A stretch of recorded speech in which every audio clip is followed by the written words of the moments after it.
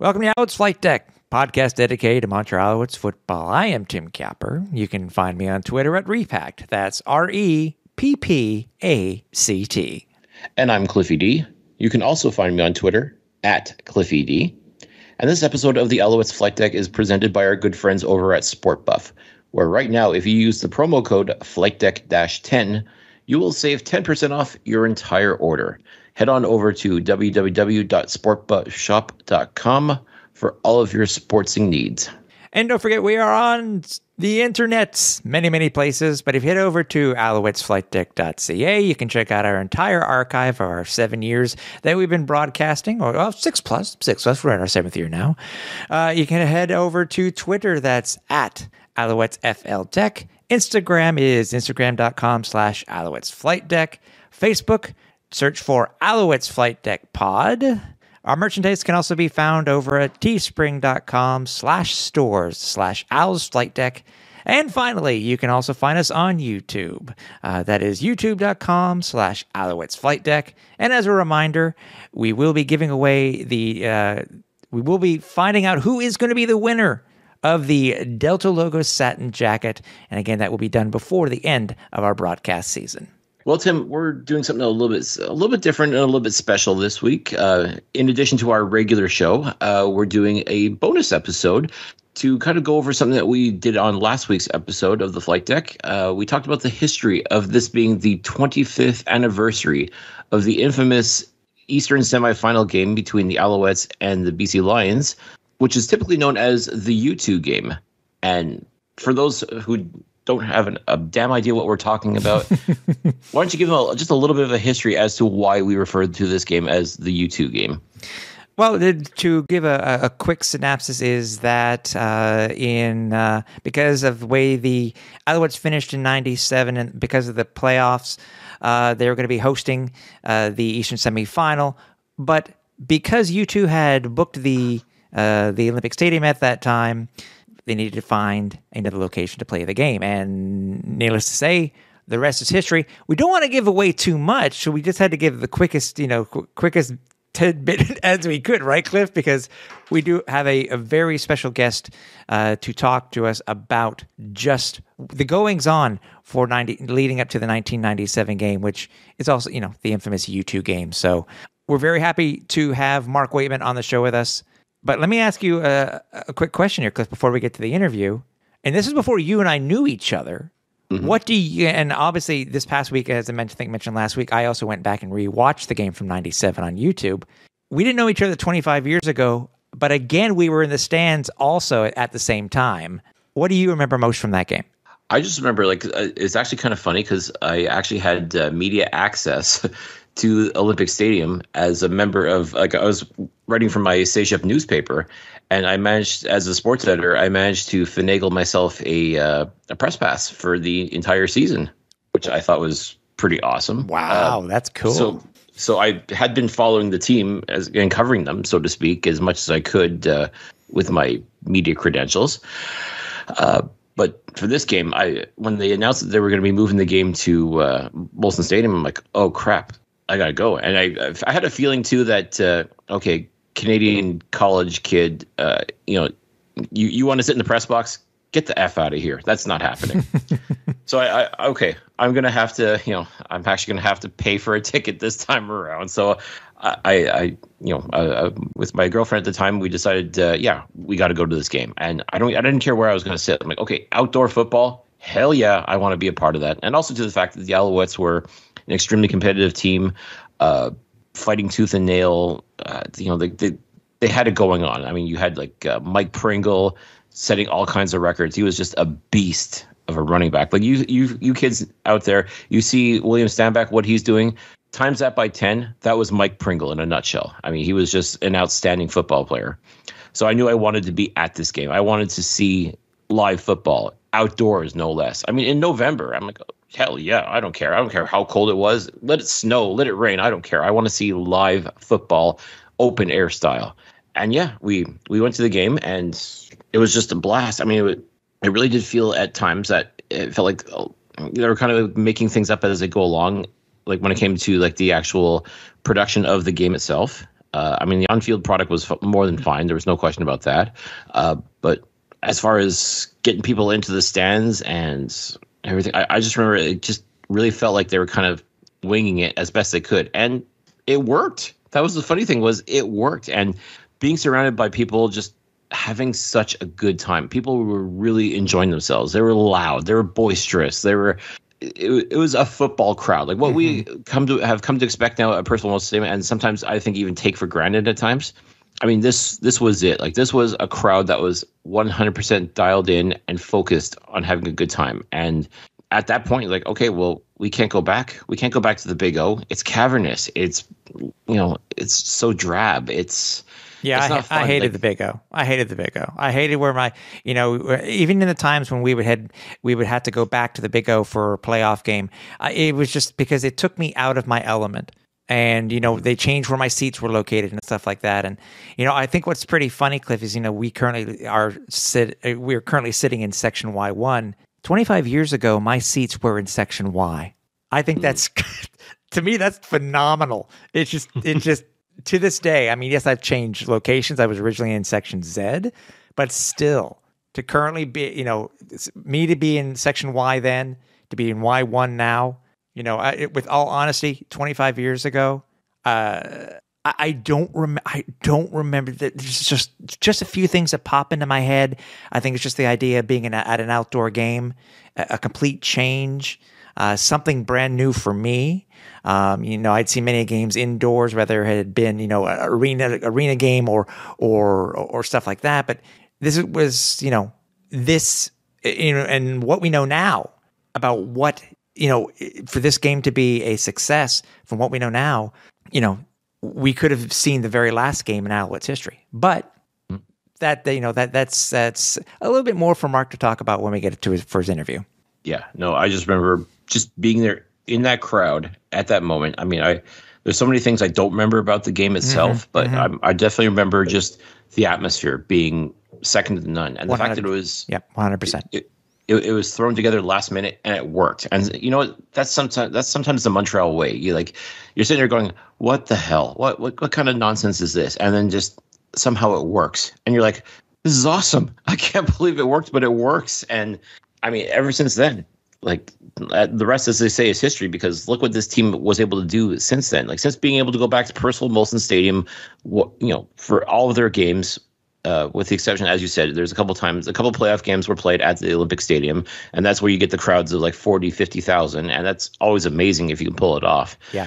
But to me, like, that really was what fostered that culture of football in Montreal and what made Percival Molson the place to be. And I still say it. Like, I've been to nearly every CFL stadium in this league, and for my money, like, and call me a homer if you want, but I really do feel like there is no place like home when it comes to an absolutely electric atmosphere. When you give this crowd something to cheer about, and I've said this a million times and I'll say it again, you give this crowd something to cheer about, and yeah, it's only 20,000 sometimes at the most, but man, it gets loud, it gets crazy, and it is just such a fun atmosphere. Like, it's just absolutely amazing place to watch a football game. Yep. And I've brought people to Percival Molson, and whenever they've been in that crowd, when the crowd is just so jacked and so hyped, people walk away saying, "Holy cow, that was amazing. That is a great place to watch a football game." Exactly. So from the game in 97, what led after it, through two changes of artificial turf or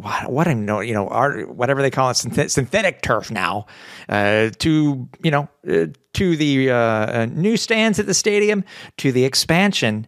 We get into that and a little bit more with Mark during our interview. So without further ado, let's go back in time a little bit and let's talk to Mark Weightman about how he was involved with the Alouettes and that infamous 1997 U2 game. Well, this past week, the Alouettes, obviously with their win over the Hamilton Tiger Cats, they actually celebrated the 25th anniversary of the infamous U2 game.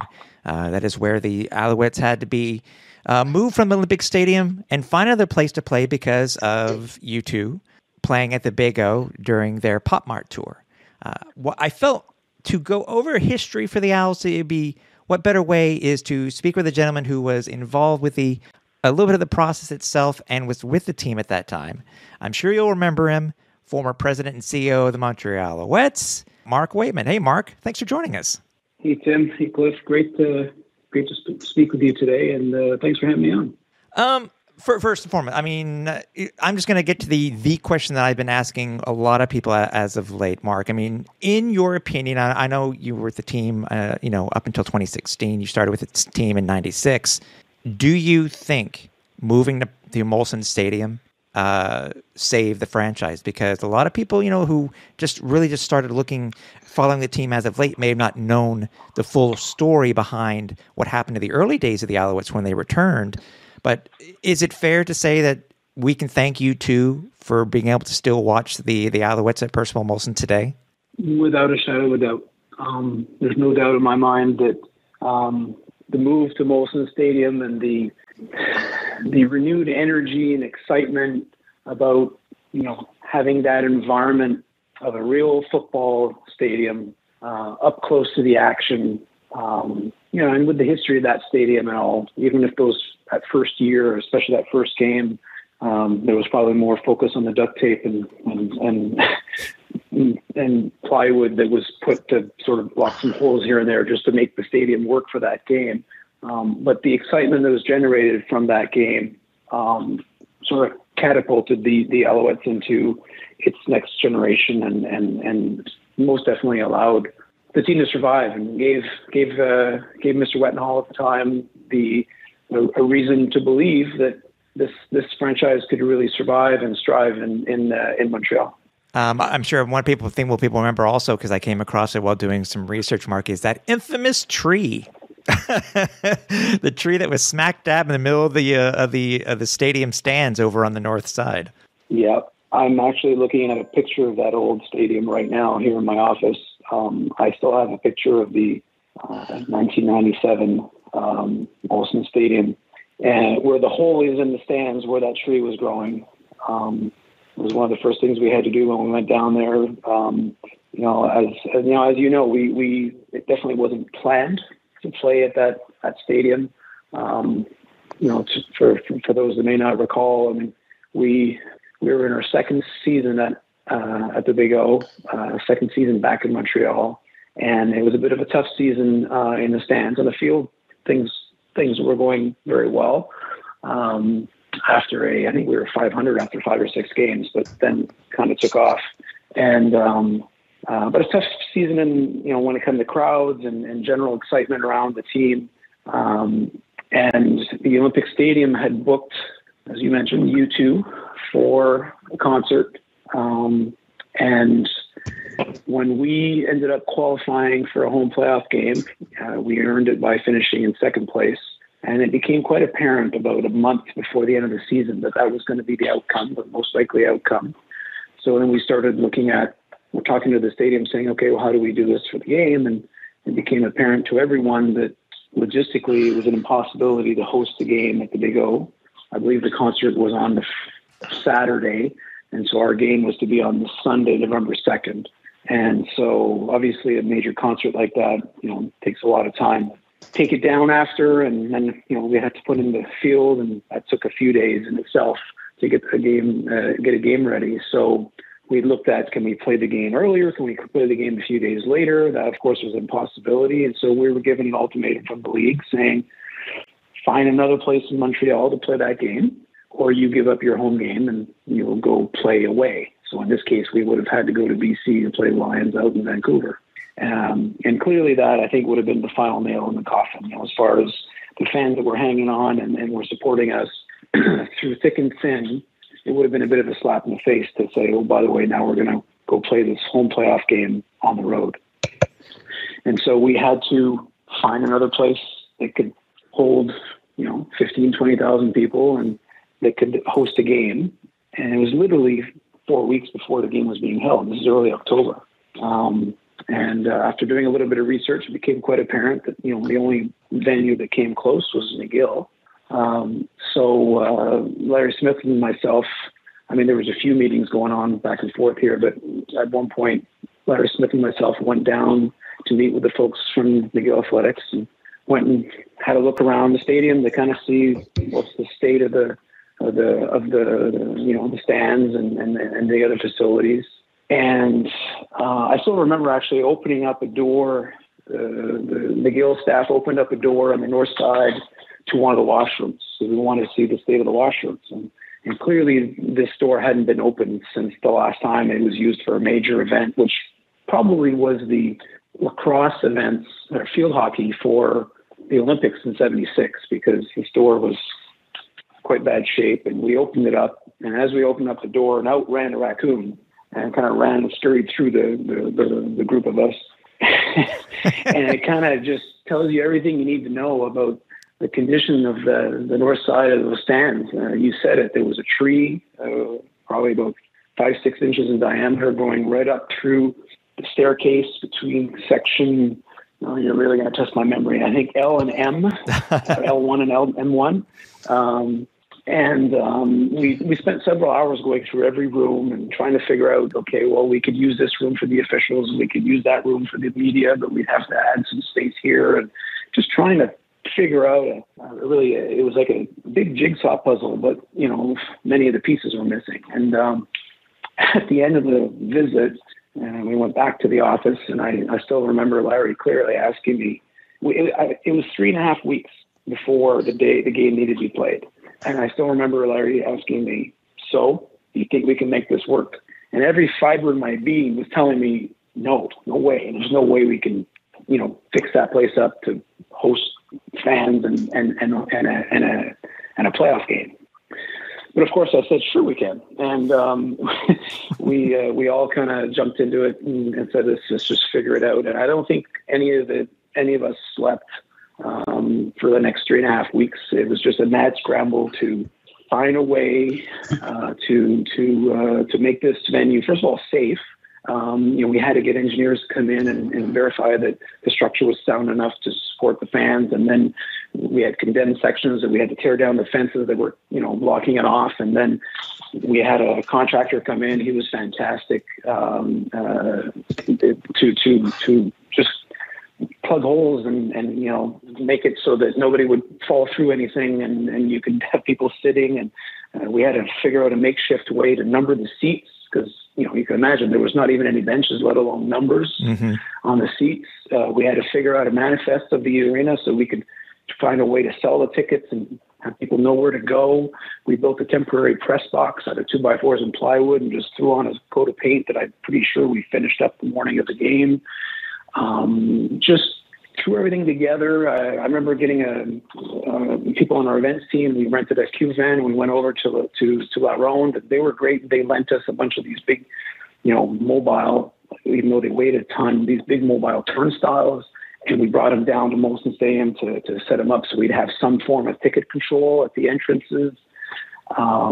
We got some people to come in that could operate food and beverage for us, so we could sell some beer and hot dogs. It was just a mad scramble.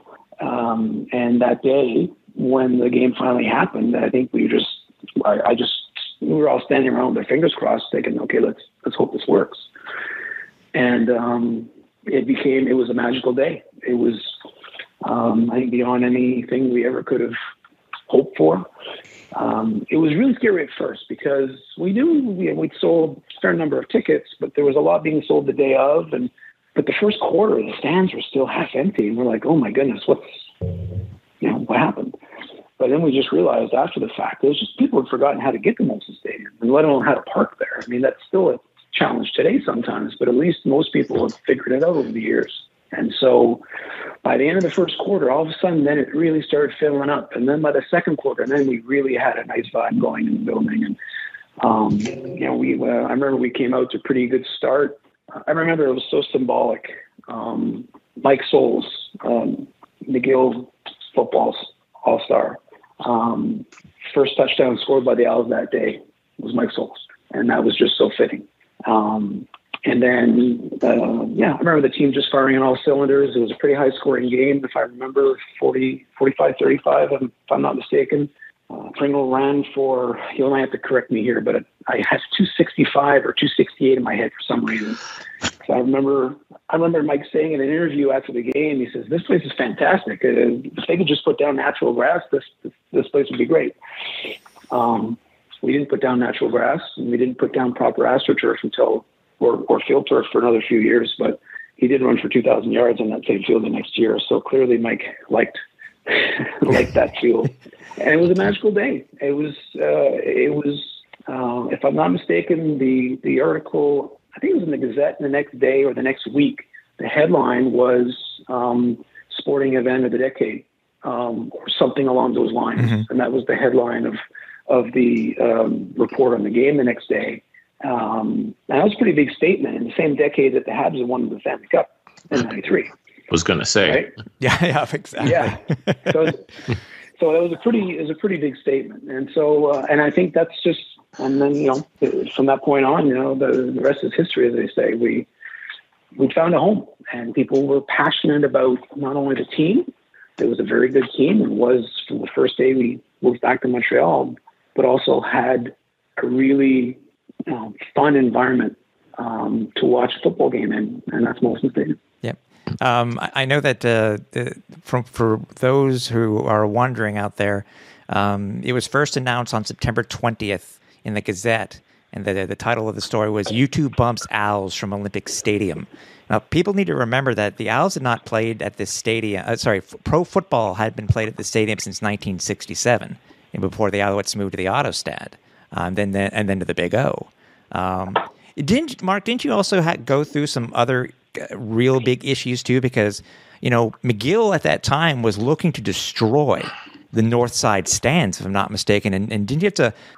Basically, I guess, either talk them out of it, or also because you're also having to deal with the Friends of the Mountain, which even today we're dealing with, because obviously they want to preserve the sightlines. But there were some other obstacles you had to go through too, just besides trying to get the stadium up to snuff for the game. Oh, absolutely. Now that of course was more of a challenge that we had going forward after that one game. That one-off was, like I said, it was duct tape and Band-Aids that held the place together so that we could just host that first game. Mm-hmm. But what happened after that is, Mr. Wettenhall was kind of intrigued by, okay, well, could this work at McGill moving forward? And a lot of season ticket holders sent in their money for their season ticket renewal with a note saying only if at McGill. And we had several hundred that conveyed that message to us, saying that they wanted to move forward with the team, but only at McGill. So we basically had the mandate to work out, an agreement with the McGill University to have a more long-term lease. Mm-hmm.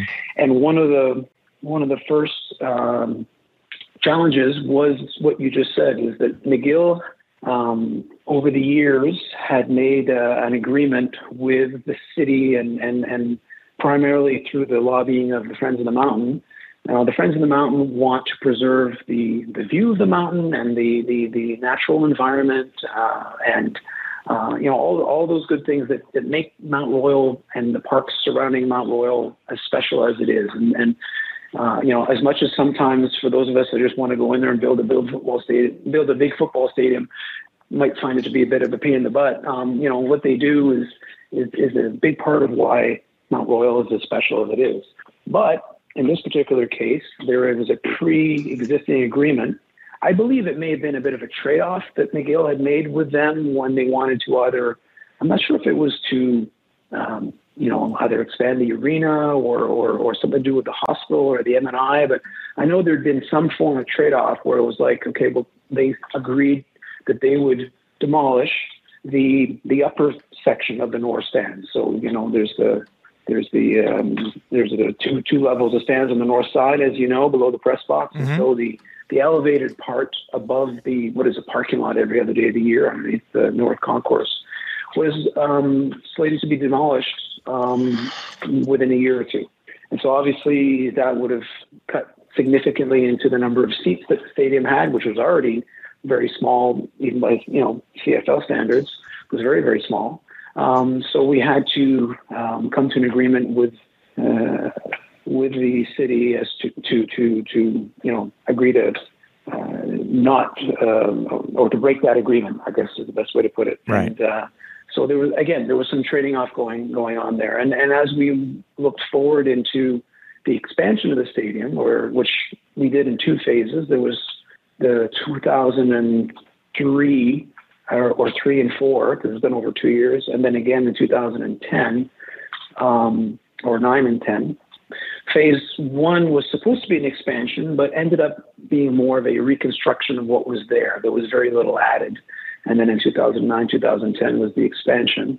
But again, to get the permits to do those projects, there was a long, long list of things that needed to be done to meet the different requirements from the city and the Friends of the Mountain. And especially in the 2009, 2010, we had to show that you wouldn't be able to see any of the stands from the outside. We had to plant a lot of trees to replace those that were being taken down.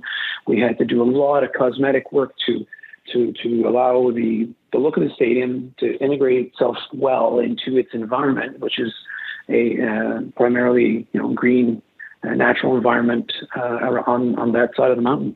Wow. I do remember reading this. The Owls drew 16,257 for that game. There was a story a couple of months later where it was stated that Mr. Wettnall said that they actually ran out of tickets. They actually were left 1,500 people waiting. So there's the possibility that you could have reached capacity. Do you remember that happening where you had to actually turn away people from the game? Yeah, and you know what? I'm not even sure so much if we turned people away or if they ended up just finding a way to sneak in, because it was sort of organized confusion that day. You know, there was so much going on in a venue that had never served for a major event or hadn't in several decades. So everything from the ticketing system, which wasn't what it is today, right? In 1997, you couldn't just go on your iPhone and order your tickets on Ticketmaster. Mm-hmm. We were a little bit more archaic in our ways back then. And so, the lineups, the systems were not what they are today. It caused a lot of delay. I think people were trying to call in before, and the ticket operators weren't able to meet the demand. So I think we felt that we definitely left a few people hanging there, so to speak, as far as being able to buy tickets. And there's no doubt in my mind that if we would have been a little bit, if the ticketing operations would have been a little tighter that day, we probably could have sold that out and then some. For sure.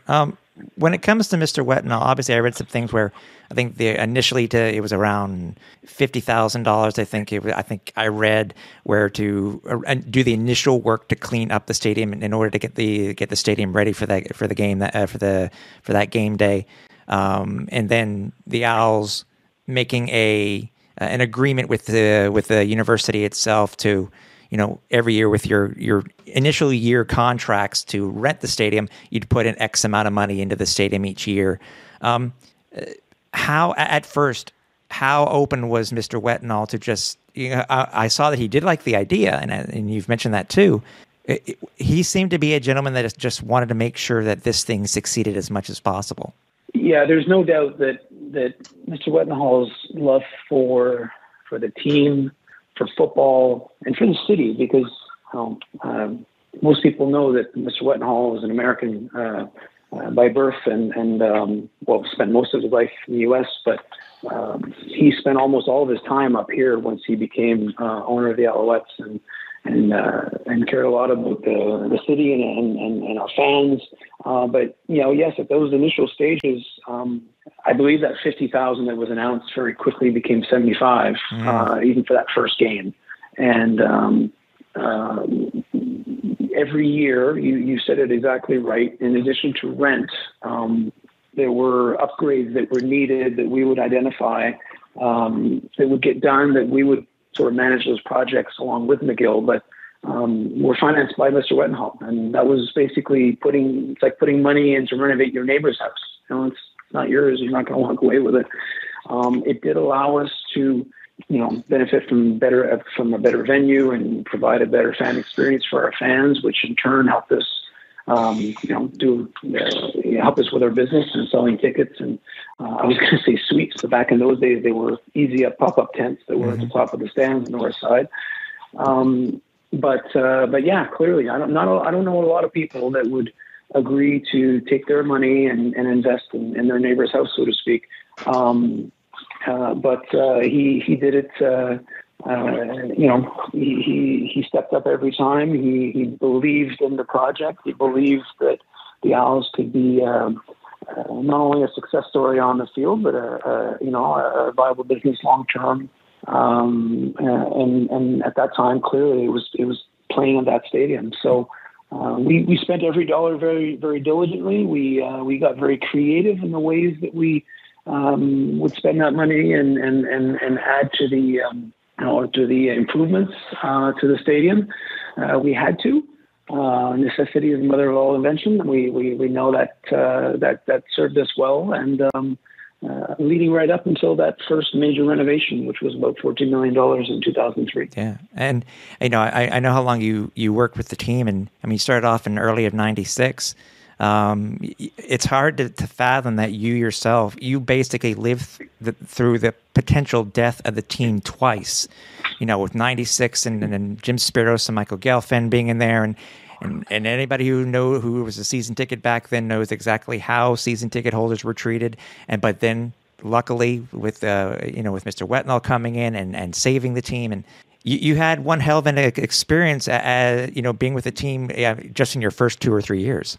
No, absolutely. And we can even go back a year further, because my CFL start, my Alouettes start obviously was 96, but my CFL start was with the Stallions in Baltimore in 95. And that was a great experience, but that also ended in a season where the team was left without a home because the Browns were moving to Baltimore and becoming the Ravens.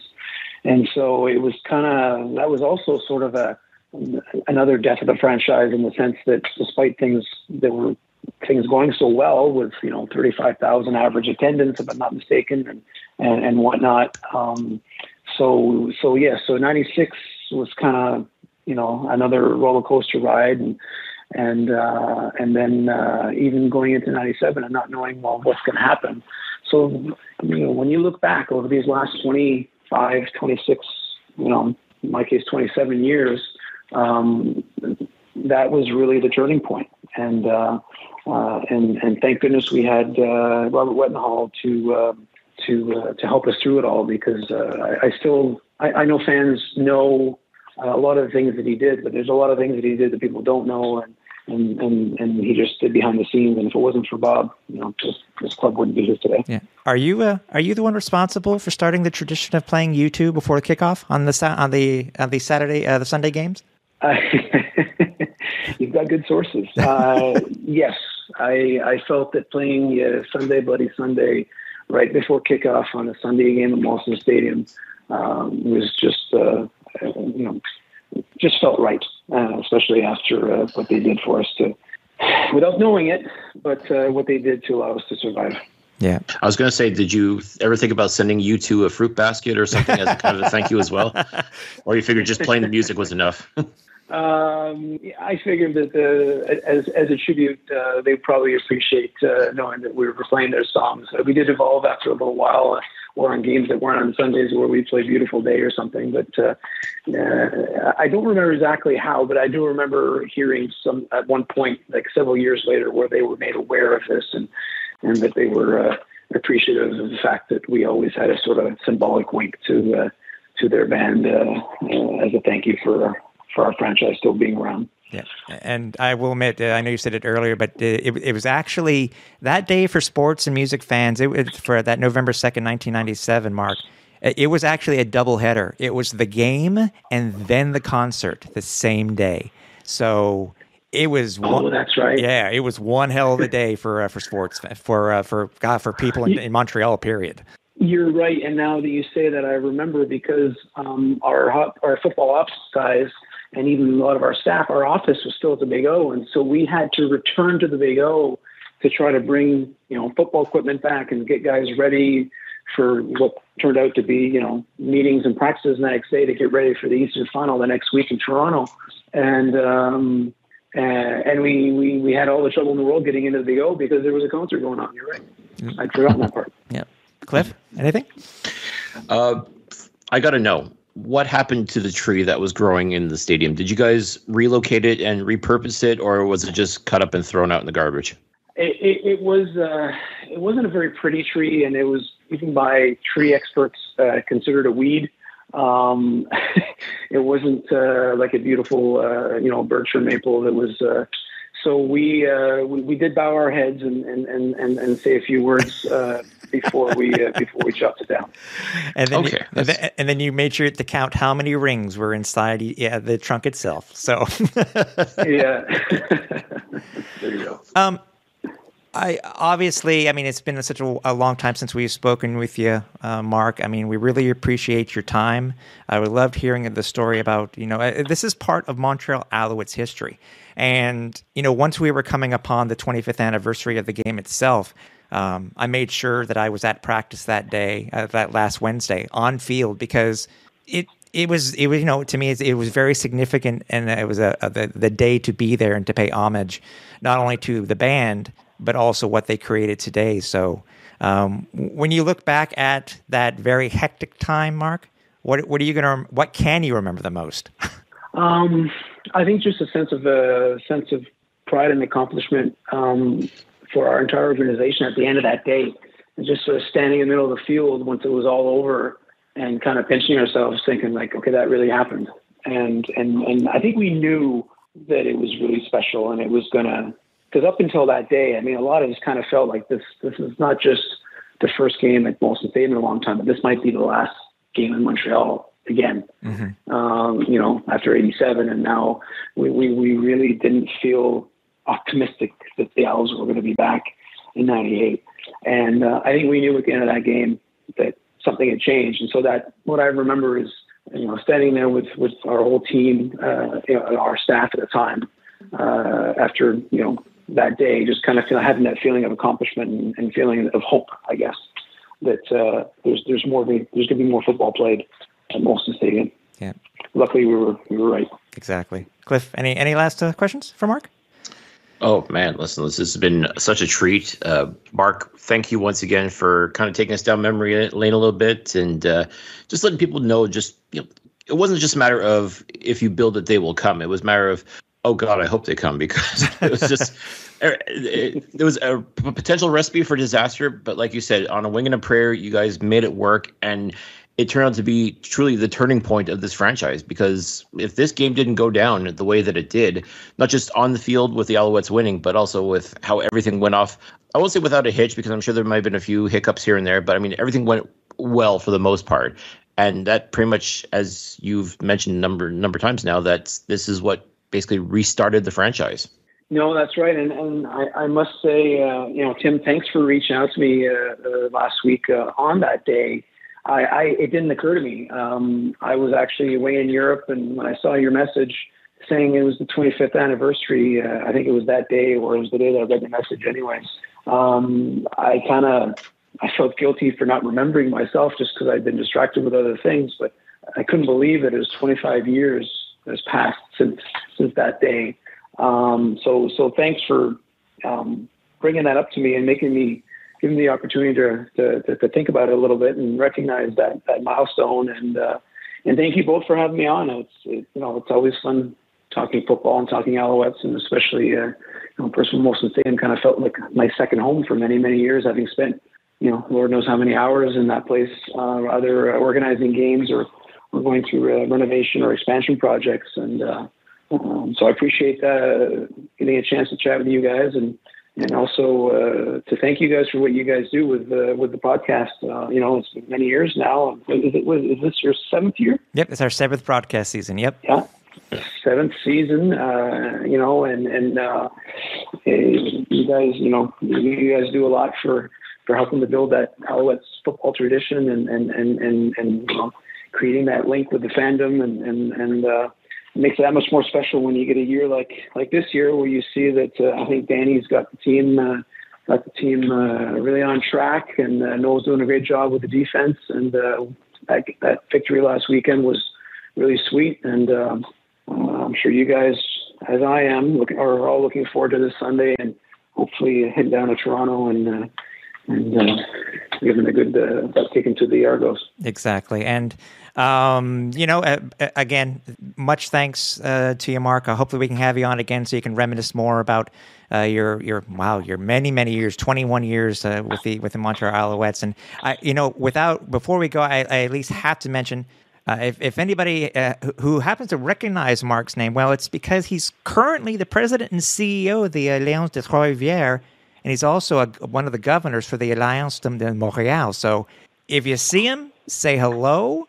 I know he's on social media, but I mean, you just say hello to him, and I'm sure Mark will be happy to talk Alouettes football with him. I'm sure. I'm speaking for you, Mark, but I'm sure that's right? No, absolutely. Always fun to talk with the fans and talk football, and especially talk about the Owls. And as now would have it, I'm able to pick up the conversation when we talk about hockey or basketball too. So take your pick. Always fun to chat with the fans, and definitely fun to reminisce about all this stuff with you guys. If anybody wants to bookmark this as a historical lesson for Montreal football and why we have the Alouettes today, this is the episode and this is the interview that I think people need to bookmark in their browser or in their favorite episodes that they listen to, via podcast or via YouTube. Yeah, it's incredible to think. I mean, 25 years is a long time. I mean, there's probably a lot of listeners to this show that weren't even born when this game took place, and maybe don't realize quite just how historical this was. Like, just if this game doesn't happen and it gets pulled off the way that it did, this podcast probably wouldn't be happening. Like, this football team wouldn't be around, or be somewhere else possibly. I mean, it's so hard to say. I mean, like, really, truly, this game and the decision to go back to Percival Molson Stadium full time, that really is what saved this franchise, along with the ownership of Robert Wettenhall. Oh yeah, for sure. God rest his soul. Mm-hmm. If it wasn't for all that coming to place, this wouldn't be happening. None of this, I don't think, would be happening right now. So, I mean, it really does speak to just how tenuous things were back then, and just being able to come out of it, like coming out of it on the other side and seeing what this team was able to pull off in the 2000s and even into the 2010s is tremendous. And it really, truly all did start when it came down to, U2 is playing a concert at Olympic Stadium. We're supposed to play a football game at Olympic Stadium. Something's got to give, and it sure as hell ain't going to be U2. Yeah. It's funny. You can almost only wonder, Cliff, if it had gone down the way that it did this year in 2022, where it was literally a 3-week span before they found out basically that they were going to host the Eastern semifinal. You can only imagine what it would have been like for us now to go through this type of thing. It's just mind-boggling. Yeah, and when I just think about the fact that in that time, like, just the mad rush it must have been like to get Percival Molson Stadium, which was just looking like, just decrepit looking, and just like you couldn't even believe. Like, you took a look at the initial photos, and like, there is no way they're going to be able to play a football game here, like a professional football game with like 20,000 plus fans in the stands. Not a chance in hell. Like, and to make it work and make sure that nothing crashes on anyone, like make sure like nothing crumbles underneath. Yeah. I mean, just to hear Mark talk about the work that was put into, and like literally even up to the day of, I know, like, last minute stuff to be done, and you're just like with duct tape and band-aids, wing and a prayer, whatever cliche you want to use, like they by the balls of their ass they pulled it off, and God bless them for it, because wow, I mean, just. And it's incredible. I want to know how is it that a raccoon is not the unofficial mascot of the Montreal Alouettes? Would have been like inappropriate if the tree that was as Mark said was unceremoniously chopped up and thrown away. Mm-hmm. What if we called it the Joshua tree? Yeah. I'm just saying, like, you want to talk about a mascot? I mean, a raccoon is cool, but I mean, considering the tie-in with U2 and everything, could that not have been the Joshua tree? Very possible. Very possible.